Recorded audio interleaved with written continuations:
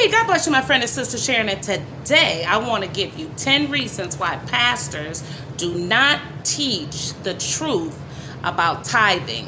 This is the time of the year where you got to be very careful, beloved. You have to understand it is a false doctrine, and many people who have been brainwashed by this false doctrine, they are fearful and fretful.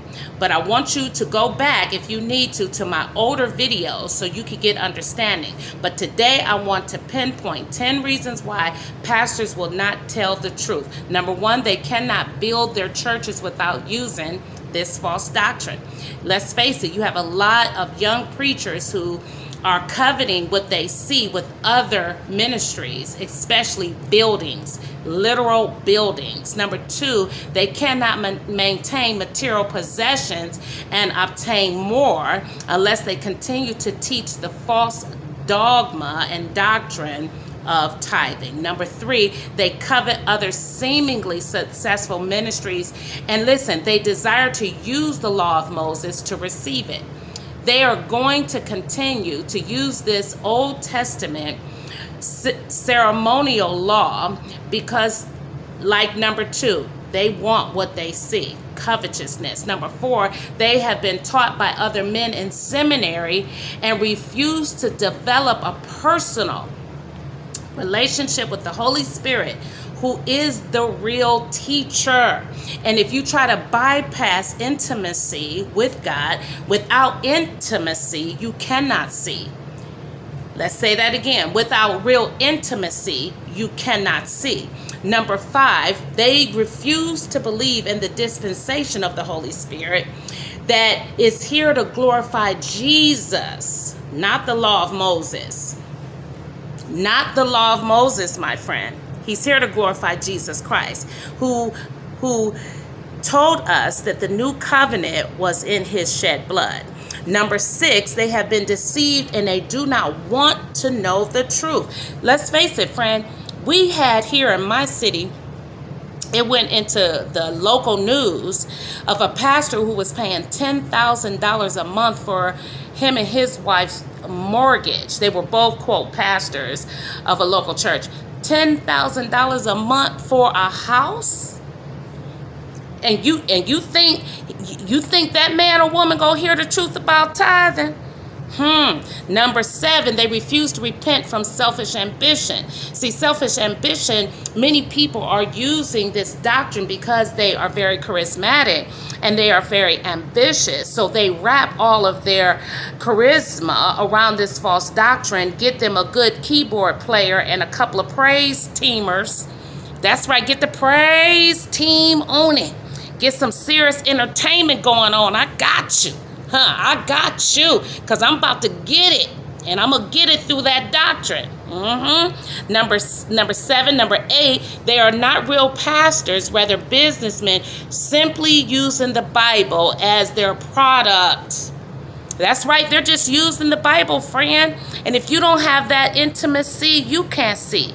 You got to stay with God. You have to be hungry. You got to stay in the scriptures. Listen, friends, this is how the Lord Jesus broke me free from this doctrine. I was a regular tither. I am a giver. The charity work that I am doing through Handmade Soaps for Hope, it is an expression of my God-given gift. I am a giver. And I couldn't do it, friends, if I was constantly, look, you following after all of this here, friend, you can't get nothing done he tell you to do. You listen, you have to understand, God cannot reveal anything if you're not willing to sit yourself still. All right, that's enough said right there. Number nine, they are addicted to the praises of men. When you are addicted to people praising you, listen, friend, when a person is addicted to that, you will not tell the truth. You will not adhere to the truth because you need men to praise you. You need them to like you. Listen, you can't be in ministry if you are addicted to the praises of people. You're going to be destroyed, friend. Oh, yes and yes. Last but not least, they have never been born of the Spirit of God. They are intellectuals. And this is why it's easy for them to be brainwashed and to brainwash others because they are not yet spiritual. They have not yet had a real awakening of the Holy Spirit, whereby Jesus, when he asked his disciples, "Who do men say that I am?" Peter said, "Thou art the Christ, the Son of the living God," which tells us, because Jesus said it, Jesus said, "Flesh and blood has not revealed this to you, but my Father in heaven." Friends, some things you ain't gonna get till you really get with Jesus, till you're really sincere. You will be continually bombarded with this false doctrine. You will be in distress because, let's face it, it's so many people fearful about this doctrine. It has nothing to do with salvation. It has nothing to do with living holy, because, friend, when you love God, you automatically become a giver. How can you love God and be a stingy, just closed? You can't meet the ultimate giver, and you are not a giver. This is why you don't need anybody in your pockets. You don't need anybody in your wallet using the law of Moses, beating you upside your head, telling you you gonna be under a curse and all this foolishness. Friend, listen. You got this.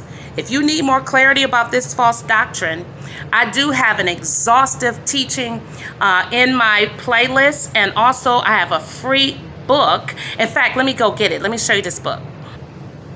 These are my books that will help you. This is the false doctrine of tithing, how to identify, my friend. This is how you can get understanding. This is a free download on my website, and so is 33 Signs of a Corrupt Preacher. These are free downloads on my ministry website. Let me put this up. The glare is getting on the book. But this is a free download. It's free, friend. So if you need understanding, just go to the website. Study all of the scriptures. I give you line upon line. This is exhaustive. Listen, a 10-year-old can catch that this is a false doctrine if you give it to them right. It's right in here. Go get it. It's free. And if you would like a hard copy of the book, we ask that you just email me, and I will send you a hard copy if you donate to pay for the book printing and for me to send it to you. But we ask that you just get it for free. It's a free download, friend.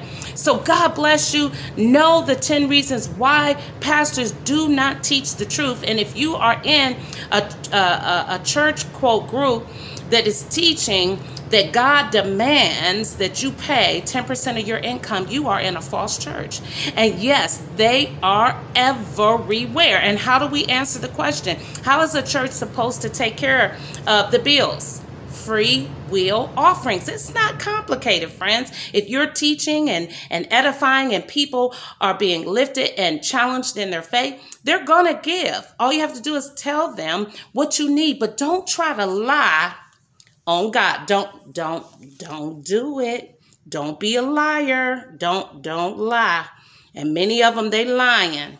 So God bless, friends. Enough said. Till next time. Never give up, never quit, and walk in it out. Be diligent. Study to show yourself approved in the scriptures of God for yourself. All right. God bless, friend. Till next time.